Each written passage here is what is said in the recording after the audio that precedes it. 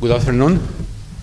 I would like to start this presentation first by extending the congratulations of the UNESCO IHE to the newly formed UNESCO Center in Serbia, in Belgrade.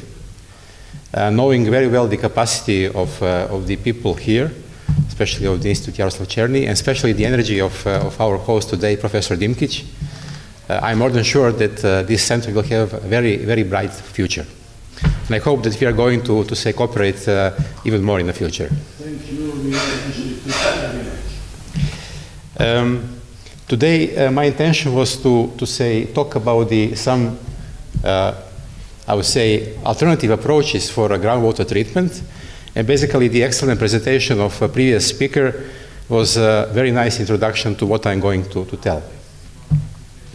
So I'm going to introduce you some adsorptive techniques which are either under development at UNESCO IHE Institute in Delft, or are, say, coming from a Dutch water industry. The idea was to maybe first say a few words about the groundwater as a source for drinking water production. I think the previous speaker already told more than enough, so I'll try to be here very short. Also say groundwater quality problems were very properly given and mentioned, so I can also save some time on that. I wanted to say a few words about the conventional treatment of groundwater, so how we do it in most countries at present. And I would like to use this as a basis to maybe give some idea about the alternative approach, about the adsorptive removal of groundwater. Now, I don't think that for this audience I have to tell anything about the advantages of groundwater for water production, for drinking water production. So I guess we are all aware about all these aspects. Also, I guess we have seen different slides showing the usage of groundwater for drinking water production in different countries, continents. Maybe here, just interesting to mention, since we are in Serbia, part of the Danube River Basin, that about 60% of population in this basin is using groundwater as a source for drinking water production. All in all, almost 2 billion of people nowadays make use of groundwater as the main source for their drinking water production. Now, groundwater quality problems, I guess you heard enough. Our part of the research was focusing mainly geogenic type of pollution, so basically the presence of elevated concentration of metals in the groundwater, and also, say, organic matter or, say, color. Now, how we typically treat the groundwater? I guess this is very simple and simplified scheme known to all of you.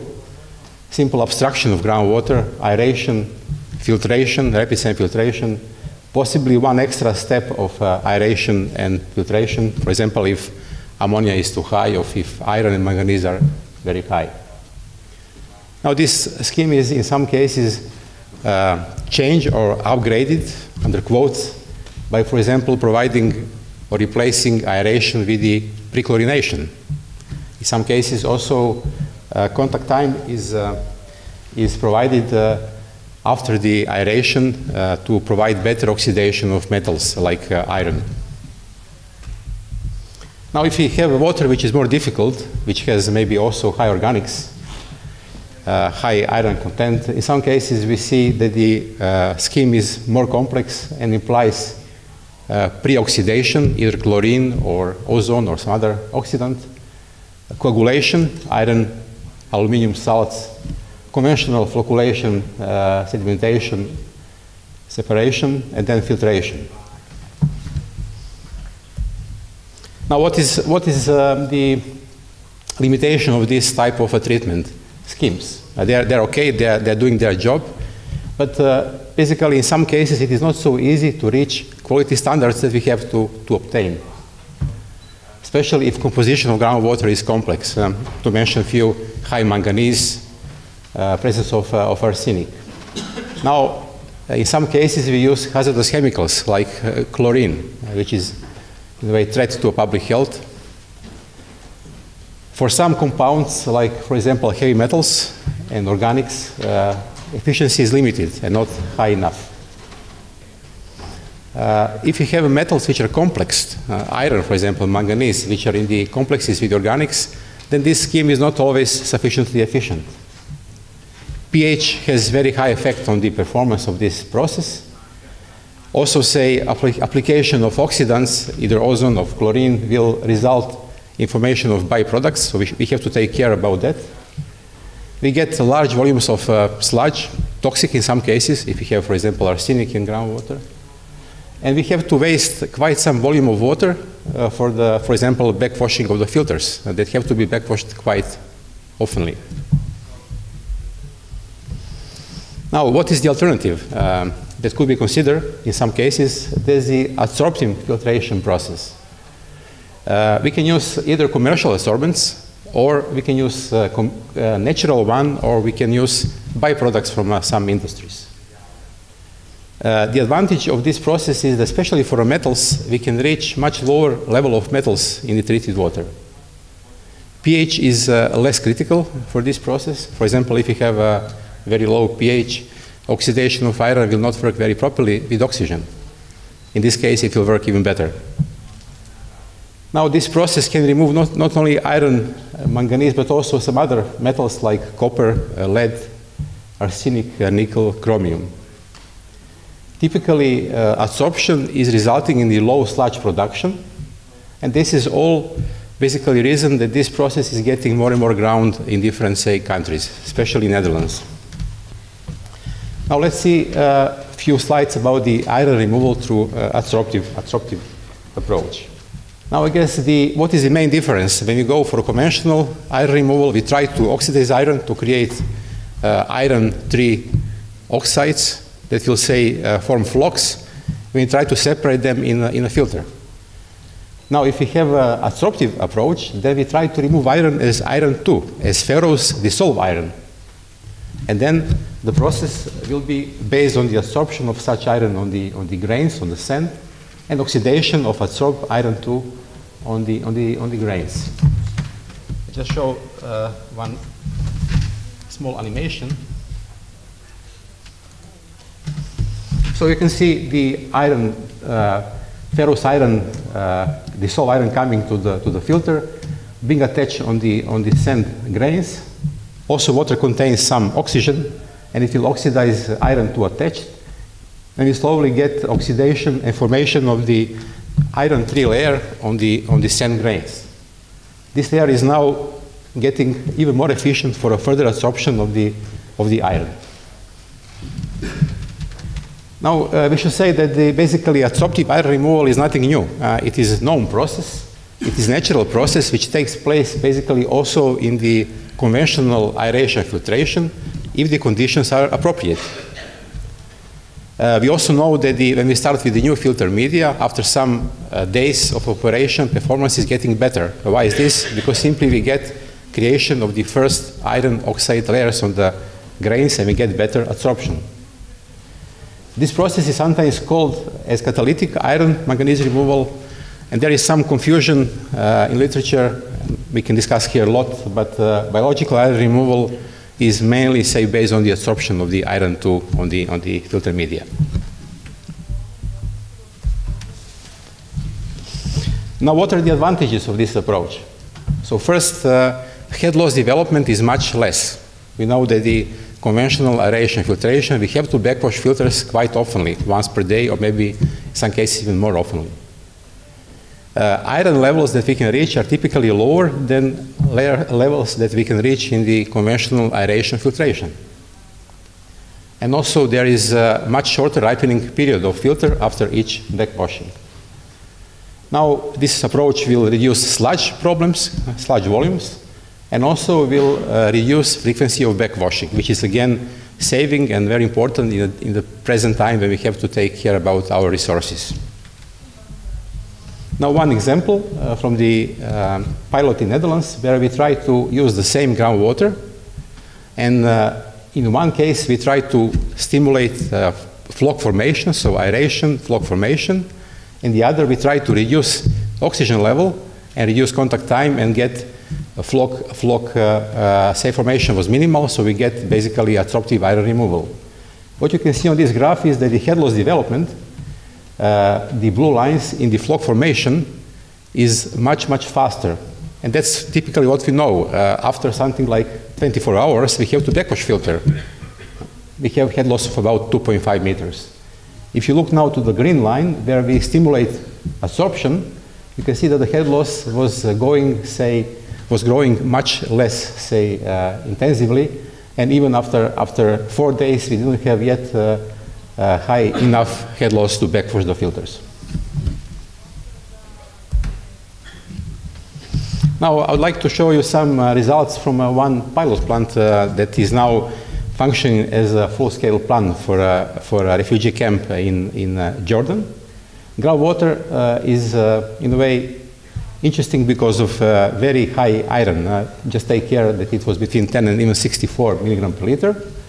And the pH was slightly acidic, so which is very good for absorptive iron removal. The rest was more or less, say, okay, there were no really problems, slightly increased manganese. Now this is the pilot plant that you can see, simple cascade aeration and filtration. And on this slide you can see the results of a filtrate.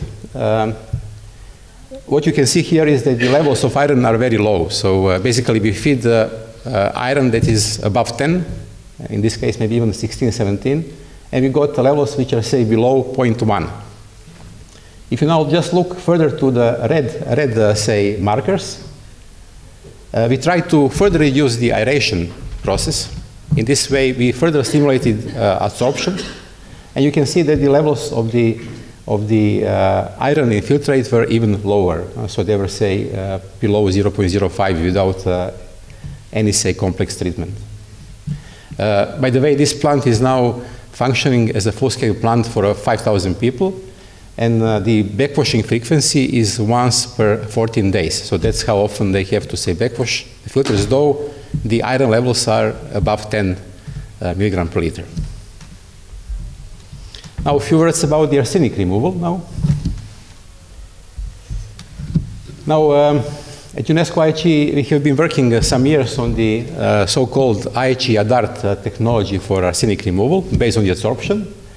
And the process is based on the absorption of the arsenic on the iron oxide coated sand.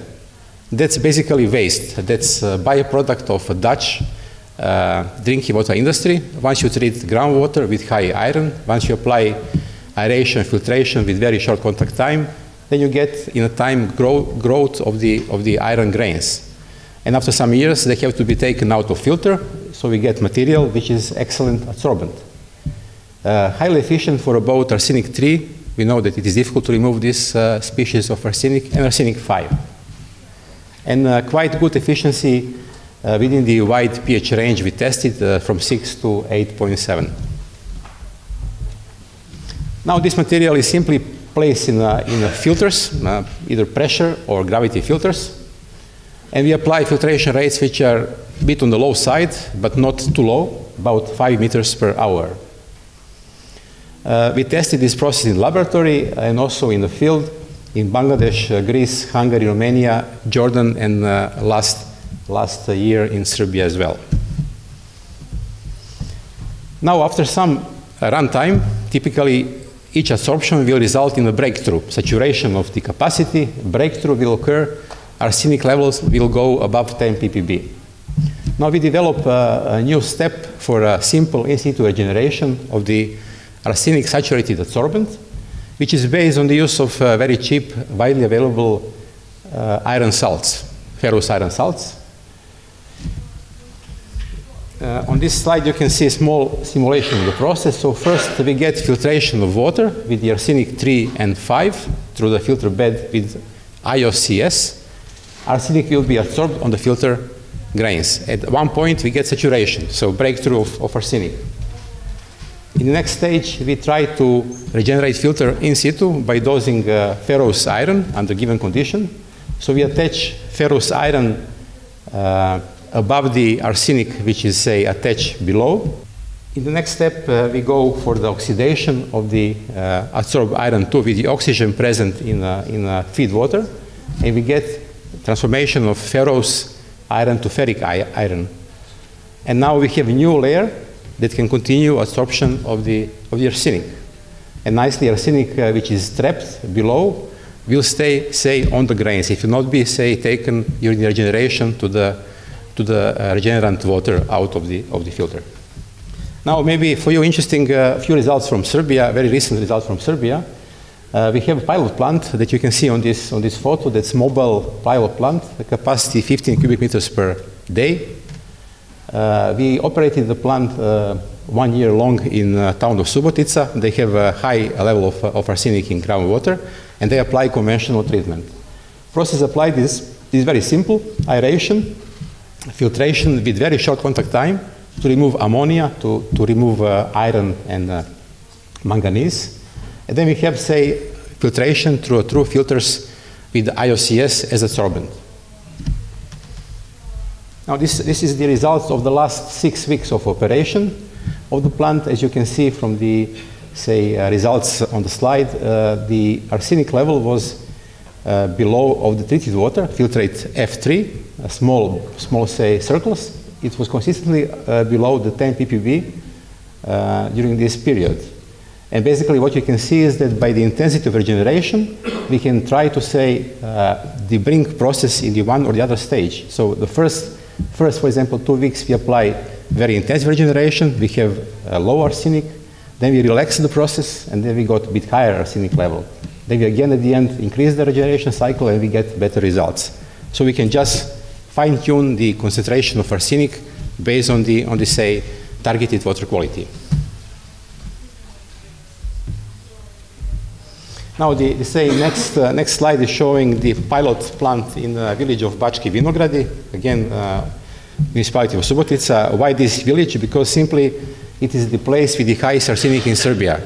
They have up to 300 ppb of arsenic, so that's 30 times above the norm. You can see the pilot under the construction, which is now completed and operates already, say, for several months.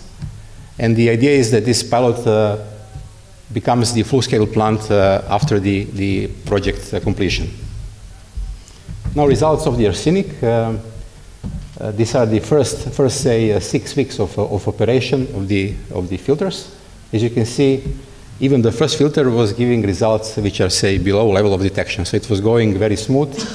You can see different marks for treated water quality. These are different measurements done by different institutions. The say, green one are Public Health Institute, the blue one are done by our staff. Now, even more recently, Zrenjanin, we can see here that the arsenic levels are between 100 and 170 ppb of arsenic. And I'm showing you results from the say, last 2.5 months, where we say really had excellent performance. You can see that the treated water had arsenic which was all the time below 10, in most cases below the level of detection of the technique applied to analyze arsenic. So works very good. I guess organics in groundwater are removed through complex processes, for example, pre-oxidation, coagulation, separation, activated carbon filtration, membrane filtration. This works, costs a lot.